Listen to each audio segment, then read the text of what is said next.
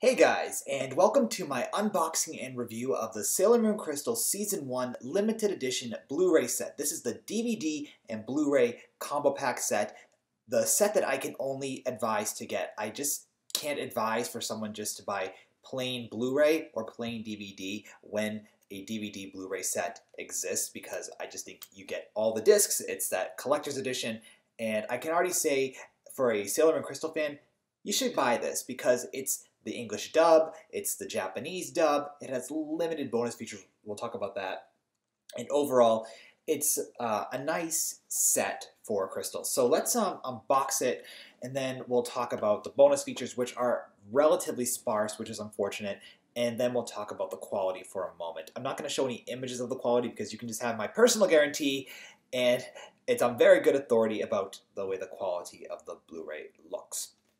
So let's begin with an unboxing. So it has like a slip type case on top of the slip case that says Blu-ray DVD combo pack. Then it has the silhouette of Sailor Moon.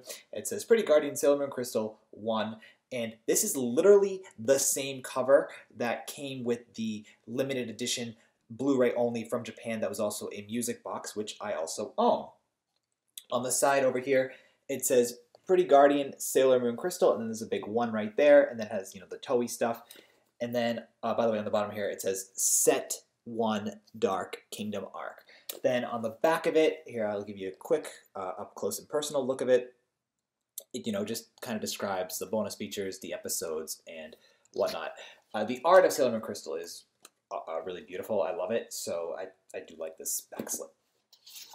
One thing that I do really love about this Viz Media set is, since I do own the 7 Blu-rays for Season 1, which were in a box each this big, if not bigger, I can pull those back, put them on a shelf down here behind the computer, and they can just chill there. Well, this can just be on my main display shelf. So let's go into the box. So the main Blu-ray has the same art of the Volume 1 from Japan. It has this beautiful art of Sailor Moon with the moon stick. I don't see Luna. I feel like Luna was on this. I believe on the Japanese one, if you had opened it up, you would have seen Luna on this side, but she's not there. So again, this information describes what the season is about, and it's literally all of this information. Here's just a close-up for you guys to look at for a moment, just to see any little differences. And the only real difference I see is just the rating and the silhouette.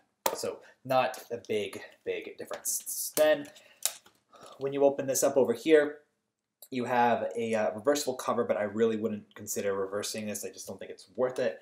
And it just has Usagi's silhouette from Moon Pride, and then you have the 3, actually you have 2 DVDs and 2 Blu-rays. So here's Blu-ray 1, and then here's Blu-ray 2, and then here's DVD 1, and then here's DVD number 2. I like the art of the DVDs. I think it's pretty nice. DVD number 2 and Blu-ray number 2 is what contains the bonus features. So that's the main part of it. And then there's this nice little art book, and we'll just do I'm not even going to do a flip through, but it essentially has little episode guides, so you know what episodes you're getting. Then you have interviews with the 5 main cast. Like there's Stephanie Sheh, she's Sailor Moon. Then there's some character vectors of the characters. Then you have some interviews. I saw one. Then, like Amanda Miller, she plays Sailor Jupiter. Then you have you have tons of vectors thrown around it. Here's Sailor Mars' art, an interview with Christina V, who plays Sailor Mars. I watched the bonus feature with the 4 main characters. Mercury wasn't in it, and I would say Stephanie Sheh, Amanda Miller, and Christina V are definitely my favorite of the voice actresses, just personality-wise. The voice actress who played Sailor Venus, Sharmia Lee, I don't know. She just didn't seem as friendly as the other ones, but that was just my interpretation from the bonus feature extra.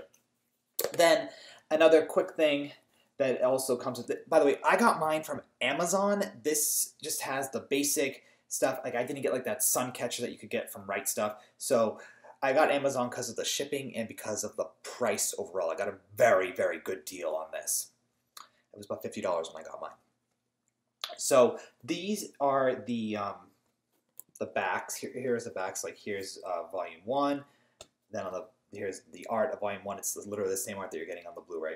And then you have Volume 2 with the Sailor Mercury art. And what I mean is this is the artwork that's on the individual release for the Blu-rays with the 2 episodes each. So then you have the Mars artwork for Volume 3.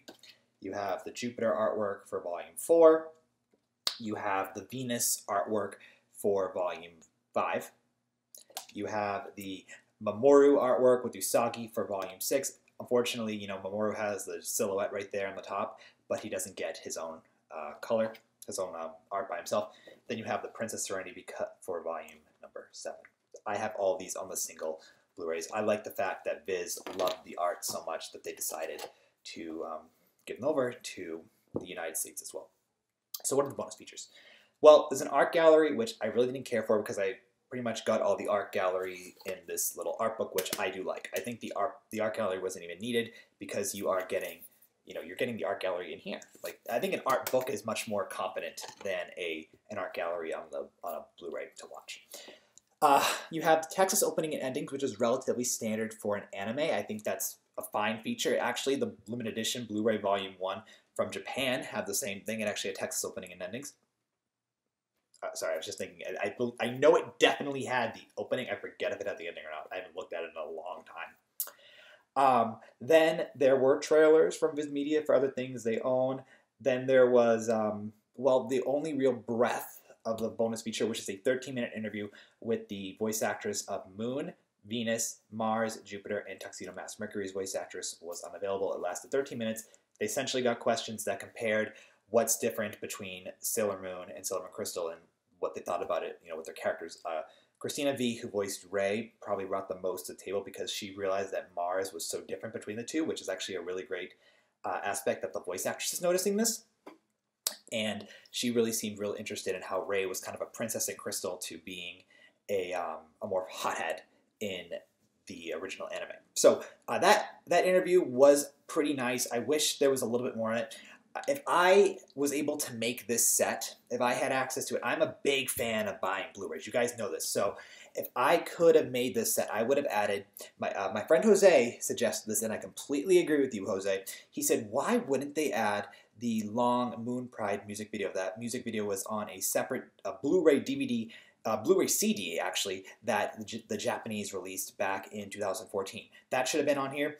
And they should have somehow incorporated the Japanese audio commentaries from the original 14 episodes that was also on the other 7 Blu-rays. It would have been kind of a weird thing to look at because you would have had the subtitles of the Japanese translated commentaries with the subtitles of the English subtitles for the Japanese dialogue. So it would have been a lot to read, but I think it would have been very, very insightful because I literally, because I don't speak Japanese and or read it, I have no insight to the creative process of Sailor Moon, which is unfortunate. Like with any Disney movie or Once Upon a Time, for example, I have very, very good insight into the whole creative process because there's a lot of information with the voice actors, with the voice acting for Disney movies, but with the whole creative team. And I feel that just Sailor Moon, it doesn't offer that, which is unfortunate.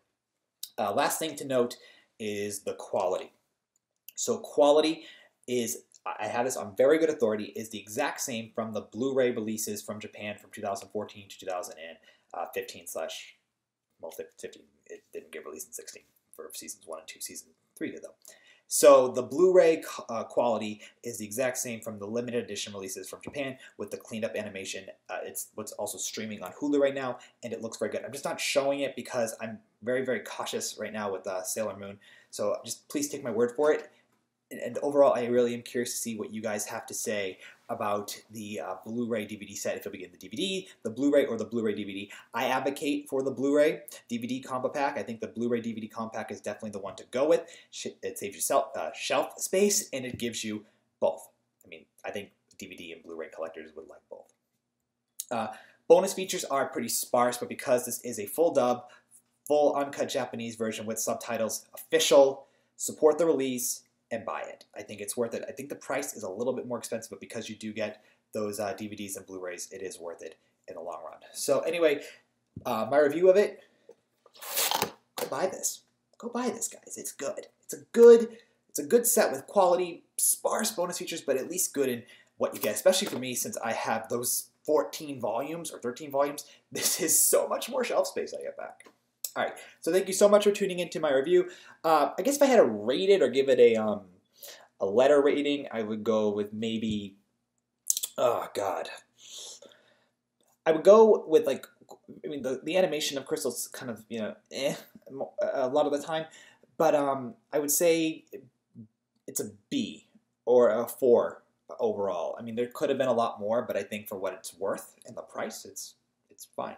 So please share your thoughts about this Blu-ray in the comments below. Thank you so much for tuning into this very long and hopefully informative review of Sailor Moon Crystal Blu-ray DVD Limited Deluxe Edition, Volume 1, The Dark Kingdom Arc. There's so many ways to say Sailor Moon Crystal Season 1. All right, we'll talk soon.